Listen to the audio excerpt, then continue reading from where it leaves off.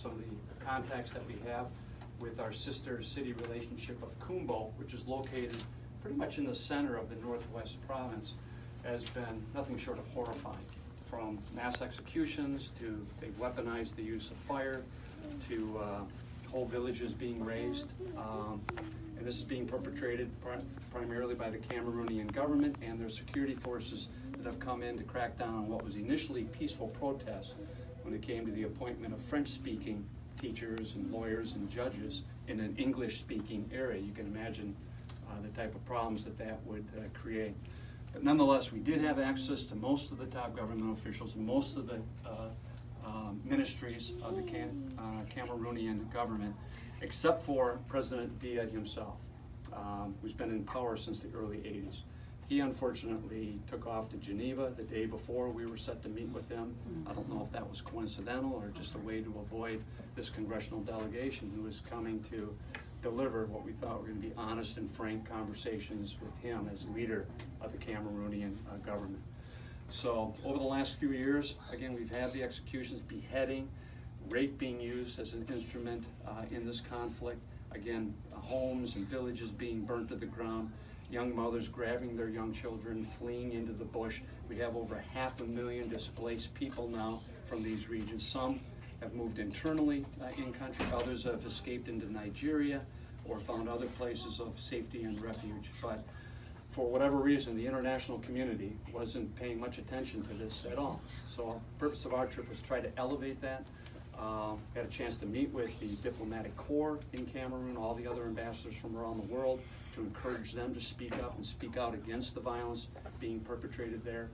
And but especially having a chance to meet with the defense minister, the head of what's called the Beer Security Force, which is a well-trained fighting force that we've worked with in combating Boko Haram, which is establishing a strong presence in the northern part of Cameroon and throughout this region. So where do we go from here? I went over with Karen Bass, who's the chair of the subcommittee in charge of African Affairs, along with Jim Sensenbrenner, one of my colleagues here in Wisconsin. We have recently introduced a bipartisan resolution that we anticipate bringing up in Congress here in July that calls for the end of the violence, calls for a peaceful dialogue without preconditions so that there is reconciliation in this country again and so that the fighting and the bloodshed stops in the Anglophone region. We also have additional tools at our disposal. We have teamed in the past with training and security assistance with especially the Beer forces to the north in combating Boko Haram.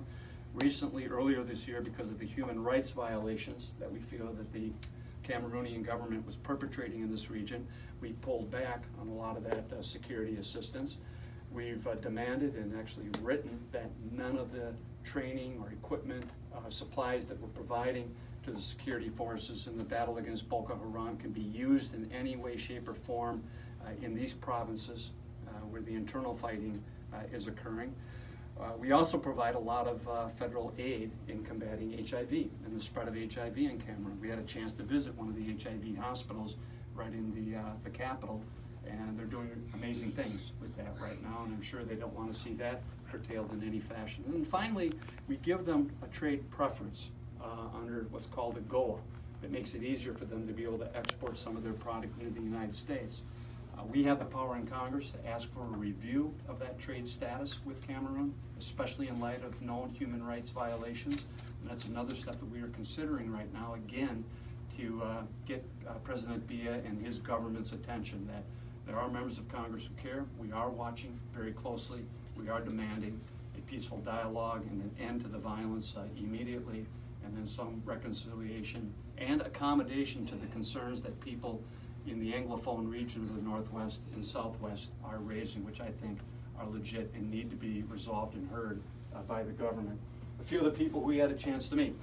I'm sure our friends group here in La Crosse will recognize a few of the faces. Sister Kathleen has been here in La Crosse on a number of occasions, and she was able to come again from Kumbo in order to be with us in the delegation along with these other gentlemen from the region. This is one of the bishops of Bamenda, which is the capital of the Northwest province, and all of them were there to offer their testimony firsthand of what they are seeing, what they are accounting, what they are experiencing in their own neighborhoods, in their own community.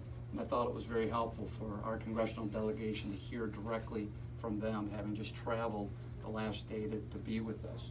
And then finally, I had a chance to meet with some of the Cameroonian students who actually have had a chance to go to school here in the United States. This young lady, again a resident of Bamenda, which is the Northwest Province, was actually a Nelson Mandela Scholar going to school for a summer up at Stout. This gentleman here from Kumbo, our sister city, went to school at North Carolina.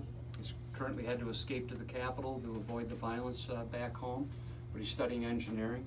This gentleman was going to school at Notre Dame. And so these are all very bright, incredibly promising young Cameroonians looking for a better way of life, and yet all of them now are in the middle of this region that's experiencing just these atrocities and the conflict. And again, being able to hear directly from them what they are seeing on a day-to-day basis and what they are encountering was incredibly powerful for our entire delegation. More work needs to be done. Time is of the essence, and only time will tell just how responsive the Cameroonian government will be to our demands when we were there. We certainly intend to be following up with the contacts that we have now made.